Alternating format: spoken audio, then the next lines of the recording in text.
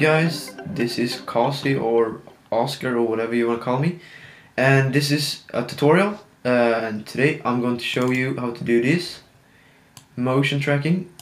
It's basically putting text into scenes in Call of Duty. So to do this you need three programs. It's After Effects here, Cinema 4D and boujou. So boujou is the tracking program, and this you have to put it all together. But first of all you need a cinematic, and I got one here. Just one thing, guys, this is gonna be a long tutorial, so keep in mind, don't get bored after the time, because every step is important in this tutorial. So anyways, first off we're gonna create a new map here on this desktop. I'm gonna call it PNG or something. Then we're gonna head into After Effects to start off. We're gonna create a new composition, whatever. I like to do 30 frames per second, because that makes the render time shorter in Cinema 4D later on. But that's not important actually. Just keep the same frame rate all through all programs and you will be fine. So first of all we're gonna import this clip here that I showed on the here it is. We're gonna import it, and we're gonna scale up here a little bit, drag it in, and as you see here, these things we're gonna get rid of them. So what we basically do is drag it out a little, and then we can drag it up so you don't see the text. A little bit more actually, pretty much like this, I guess. And then we're gonna find the start when I start moving here, and it's about there. Just gonna scale up here, and then we're gonna drag this one into here. This is the rendering part, so from here it will render, and then we'll go to the end where it stopped moving, and that's about, I'm gonna do here actually. And then we drag the other way yellow thing here to the stop, scale it up, and you'll see that it's on the right frame here, like this. And now we're just gonna render this section here of the clip. Then we can do, I'm just gonna double check that it's 30 frames per second. Yes, it is good. Then we're gonna add to render queue, and this is very important. You're gonna click here, output module, and go to format and go down to PNG sequence. What this basically does is it creates a lot of frames or pictures that we later gonna import into boujou, but that will later. And output 2, this is gonna create a lot of pictures, so I suggest you do it in a folder, or otherwise you will get all the pictures all over the desktop. So in the folder here I'm gonna click save like this, and then I hit render. So now we're gonna cut the video, so let's see you when it's done. So we rendered it out now, and gonna quit After Effects here, and just gonna double check that everything is alright with the pictures. Here we go, and it's supposed to be a lot of pictures here in the PNG folder. What we do now is we're gonna open boujou, the tracking program that hopefully everybody have. So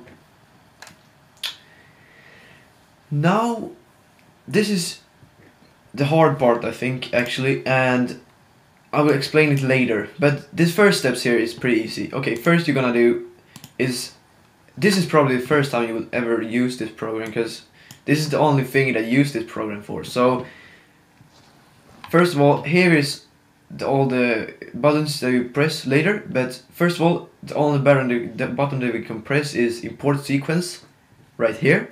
So we're gonna press that and go to where we have saved the pictures.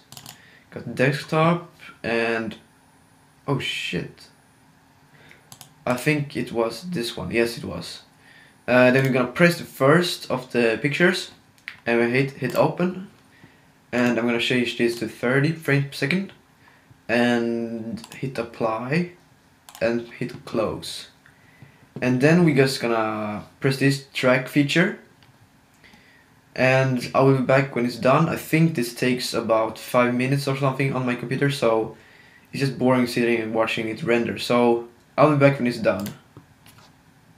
Oh yeah, you hit that button as you hit start, and then we'll begin tracking. So it's done here, and we have created all of these yellow and red dots, yellow lines I mean, and they will stick to the points, and we know that it's perfect done here. So what we're gonna do now is more of this tracking. We're gonna hit this camera solve just underneath track features, and we're gonna hit optimize camera's path smoothness, and we hit start, and that should do pretty quick. It's always yeah, there's done. And now we have all of these yellow and blue dots. Now here comes the important part, because now we're gonna hit do some scene geometry, and what this basically is, it's you tells Cinema 4D where the plane is, so it knows where the text will go, and if this isn't done right, the whole thing will be messed up. So this is important, but it isn't that hard actually. So what we're gonna do is press this scene geometry, and we're gonna hit add coordinates from hint right there, and as you see now this thing comes up here. We're gonna go to type here and change the type to x-axis. So x-axis is this way, horizontal. So what we're gonna do is select two of these dots that I think is perfect. So what I'm gonna do is scrub through all that, check where it would be good to do. I will probably choose this dot and this dot. Remember, hold in command or whatever it is on PC to select another dot like this, and then we're gonna hit connect to selected, and then we just hit another and add coordinates from hint, and we press Z axis, which is vertically or backwards, and for that one we're gonna hit I'm gonna do this one and this one actually, and hit connect to selected, and once again add coordinates from hint, and this time we're gonna hit Y axis, which is upwards. So for this one we're gonna hit I'm gonna look here for some good points. Here we go, this one and this one, connect to selected, add coordinates from hint once again, and this one time we're gonna go do the origin, and we're just gonna hit a point somewhere in the middle. This isn't important, just hit a point in the middle. I'm gonna do that and connect to selected, and then we're gonna update coordinates from hint, update coordinates chord frame. I'm gonna click it twice just to be sure, and then we hit close. And to see that it's all done correctly, we're gonna add a test object here, and if that one stays, it is probably done good. Yeah, that seems pretty good. Yeah, to get it out of boujou here, we're gonna go to export up here, export camera solve, and then just save it anywhere you like. I like to save my things to the desktop because it's easier to find things there. So I'm gonna click here, desktop, just name it solve. There we go. Save. Then we're gonna export type. Go to Cinema 4D. Scale scene by. This is important. Scale scene by 100. And then just hit save. And you can save like this, and I'm going to close this here, yeah, loosen, save changes, like this. And what we're gonna do now is just double click this to open it up in Cinema 4D.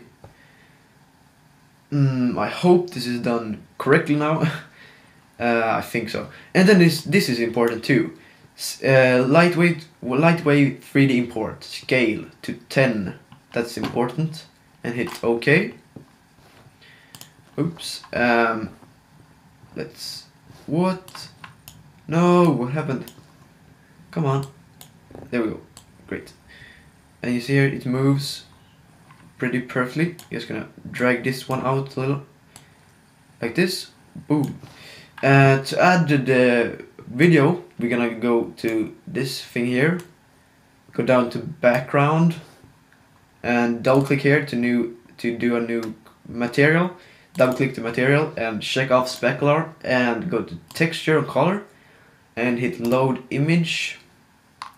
Go to the PNG folder, hit the first frame and hit open and no on this one. And then we're gonna go, you see a texture and then you can click this thing here, this big oval thing here. Just click that. Go to right here, animation, and hit calculate down there. And then we can hit that down and drag it up to the background like this. And we have the video like this. And then to just add some text, you go up here and add mo text. I'm gonna place it in the middle here, scale it up a little, and press tutorial. Smiley? Maybe? I don't know. And you can change font here. Yeah. Anyways, and it will stay in the scene pretty perfectly. And then to add some shadows and stuff, actually I'm gonna do another font. I'm gonna change to whoop ass. I like this font.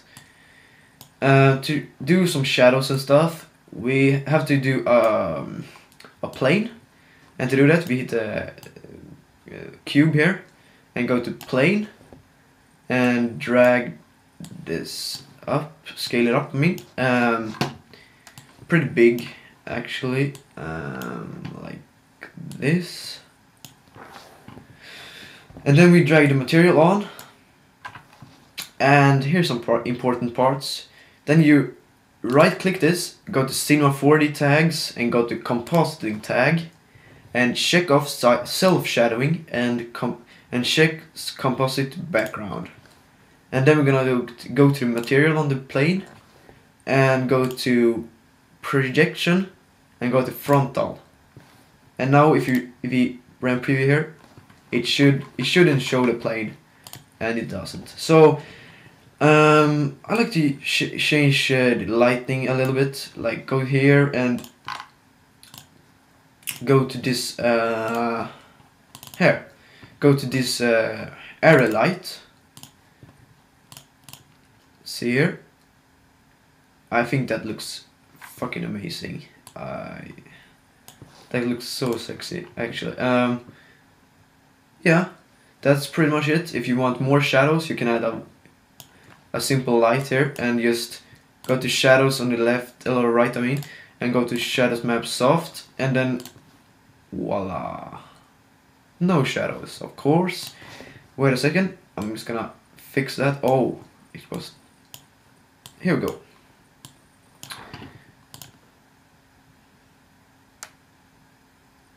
Like this. And to render this out, you simply press, here's my render settings for my 3D motion tracks. In general, you don't change anything. Here you don't, the only thing you change here is where the starting frame is 0 and the end frame is whatever the end frame for you is. But mine is 246, like this. And then we're going down to save. Just choose somewhere to save it. I'm gonna save it right there and just whatever. And then we go to format, go down to QuickTime Movie, and yeah, that's pretty much it. And then you just hit render, And I'm gonna show it an example on the end of this video. But before this ends, I just want you to comment on this video and say what do you want me to do a tutorial on, because I really don't know what I should do, and you guys probably have something you want to know how to do, and I'll be glad to do it for you. So just comment on this video and like if you like it, and if this helped, like it, and yeah. This has been Cozzi, thank you for watching, bye.